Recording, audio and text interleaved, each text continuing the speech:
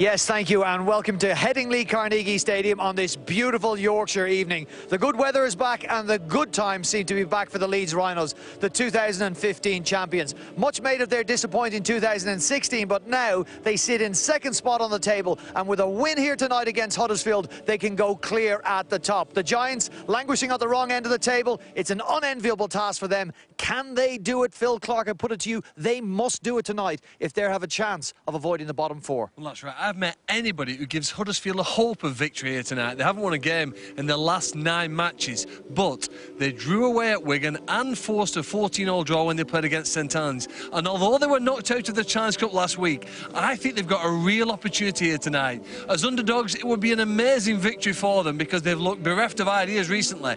But the best games in sport are when a team like Huddersfield arrive with a point to prove. That's exactly what we have here tonight. Well, they certainly have underdog status coming into this game. As we came into the stadium a little earlier, there was a tremendous sense of optimism around the Leeds Rhinos fans that had gathered here early, Phil Clark. They sense that perhaps their side could recap a remarkable recovery from a disappointing last year and go this year to Old Trafford and lift the grand final trophy. Well, if they get it right tonight, they could score 50 points. They've scored 15 tries in the last 2 games over Easter and have looked sensational. It's an ad-lib, freestyle play that they go adopt, and it's been very successful for them. Huddersfield need to try and close that down and hope for the best. This could be a really good game. The free-flowing Leeds Rhinos, can Huddersfield shut them down? You can see how this one unfolds. Sky Sports 3, 7:30 p.m.